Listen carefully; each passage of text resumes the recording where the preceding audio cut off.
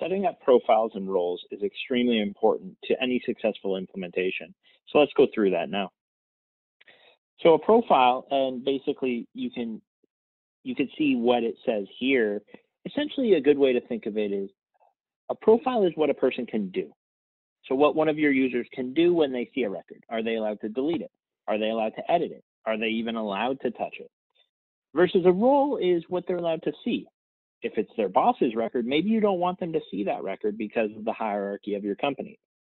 So let's first start with profiles. What I always recommend people doing is creating a new profile to try this out, and typically standard doesn't suffice for most users. So go ahead and hit new profile, and then what it's going to ask you is, what do you want to clone from? I always clone from admin because it gives you everything, and then you can flip things off.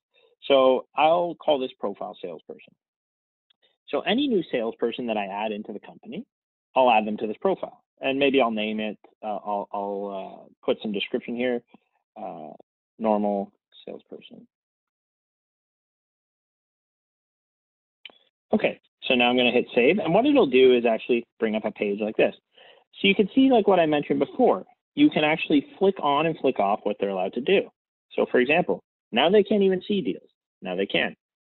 And then when they do see a deal, if you hit this little downwards arrow here, you can then choose what they can do or how they interact with the deal. So maybe you say, well, this probably wouldn't make sense, but well, the salesperson is allowed to view all the deals, but they're not actually allowed to create or edit or delete any.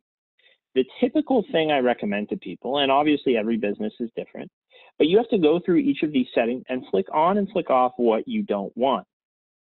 Now, I always recommend for a normal user to not allow them to delete. It's a good practice. You never know what a user could want to do in tough times or whatever.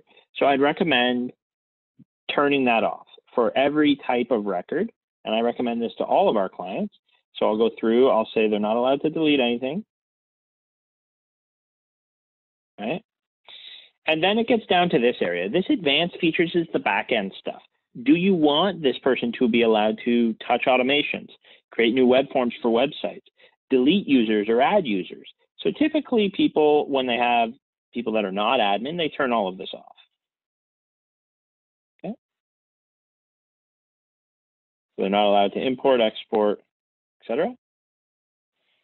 And then channels, I would recommend keeping this on, at least in some fashion. So to explain each of these, this will allow them to actually send an email from Bigin. I'd recommend keeping that on. Mass email, depending on the salesperson, maybe you want them to be able to email all of their clients at once. So you can keep that on. Templates, do you want them to be able to create their own email template? Most people keep that on. And email integration as well. And that's basically so that your email in Gmail or Outlook or wherever will actually auto sync into Bigin. So majority of our clients keep all of this on. If they were to turn something off, it would be mass email and templates. Social settings, typically people turn this off, but essentially what it is allows them to integrate their Twitter or some other social media channel with Bigin. And then desk. This is a new feature. I'd recommend keeping it on. Essentially, if you do use Zoho Desk, which is a ticketing software, you can actually integrate the tickets back into Bigin so that your salesperson can see issues or questions that the client has. And then you'll hit save.